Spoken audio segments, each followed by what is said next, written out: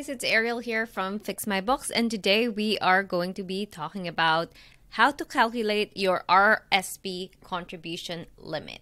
So first things first, I just want to say that there's an easier way to do it than to calculate it yourself. So the best thing to do is to actually go into your CRA, not business account, your personal CRA account, and actually go to the saving and pensions area, and then you will see the limits over here for both your RRSP and TFSA. So that's the easiest way to find out what your deduction limit is. Also, you can check your notice of assessment. So in your notice of assessment, there will be something that looks like this, and then you can see exactly what your limit is for 2022 as well as 2023. So these numbers are obviously made up, so they will not make sense. I just put them here just so you have an idea of how this will look like. So take my advice, instead of trying to calculate it yourself, just go in your CRA personal account or check your notice of assessment and you'll find it there. Now, if you want to do things the hard way, right, and you want to calculate it yourself, it's easy if you're a T4 only employee because it's just 18% of your earned income, okay? Earned income. This is different if you have other types of income. Let's say if you have capital gains and losses, those don't really count towards your RRSP limit because it has to be earned income. Now, what is earned income? So per the CRA's definition of earned income, it is employment earnings, T4, self-employment earnings, T2125, business or rental income, right? So this is why I said just do it the easy way. This is how you actually calculate it. So we'll go to step 2 just so you can see. Yeah, it's not fun. So that's why I said just go in your CRA personal account or check your notice of assessment because this is a headache. So let's say that you are an employee, because 90% of people are just T4 employees. They don't have any other types of income like rental or business income. For this purpose, we're just going to say you are a T4 only employee. You have no other types of earned income except for that T4 income. Well, then your life is going to be super easy because all we're going to do is take your T4 income and multiply it by 18%.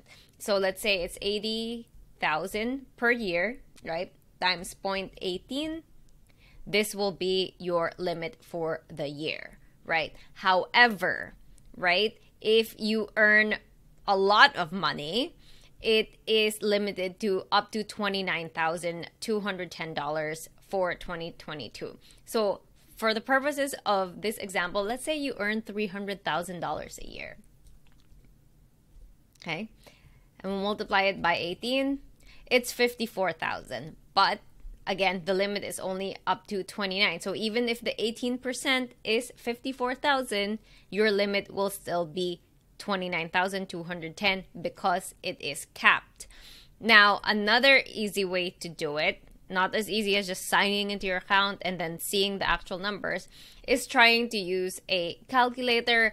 I've tried different ones. This one was the easiest to fiddle with.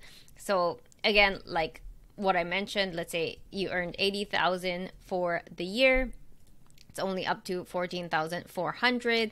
And let's say you have unused contribution room from previous years because you didn't max it out. So let's say you have 12,000 from previous year. So 14,400 plus 12,000, that would be it, right? Now things get more complicated if you have, this registered pension and there are adjustments, etc. You're going to have to do that here. But again, I'm just giving the example for like 99% of people. So don't take this as this is like, oh, this is your contribution limit. This is what you have to do.